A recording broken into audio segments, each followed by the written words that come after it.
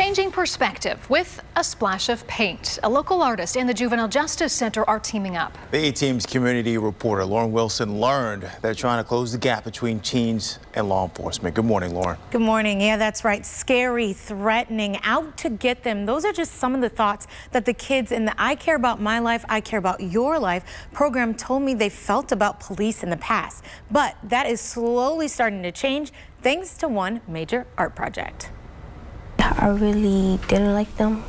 Now I kind of learned like it's protection, it's them protecting themselves. So I mean, it's not right, but at the end of the day, it's not wrong if they still get to go home to their families.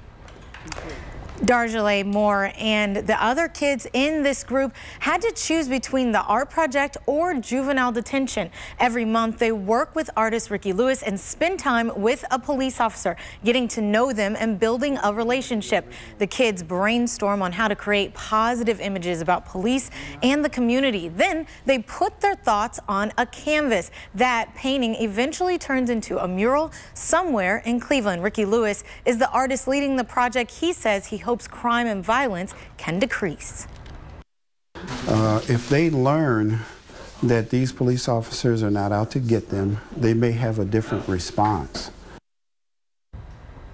A different response indeed. Now, this is all part of a diversion program from the East Cleveland Neighborhood Center to encourage kids with misdemeanors not to be sentenced. The first mural has been completed and is sitting inside the East Cleveland Rec Center. For the E-Team, I'm Lauren Wilson. All right, Lauren, thank you.